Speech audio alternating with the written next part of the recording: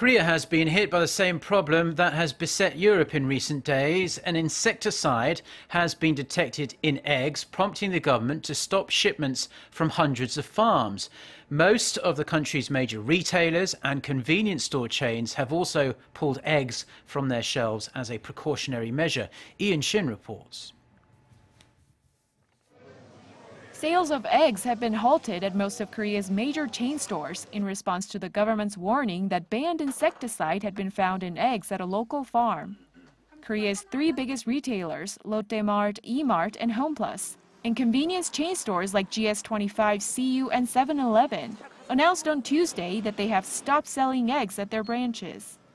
Earlier, the Ministry of Agriculture, Food and Rural Affairs said it had found fipronil, a type of insecticide, in some eggs at a farm in northeastern Gyeonggi-do Province. Fipronil is often used on dogs and cats to treat fleas and ticks, but use of the chemical on cows, pigs or chickens is banned in Korea, as it can cause liver or kidney damage in humans when it's consumed.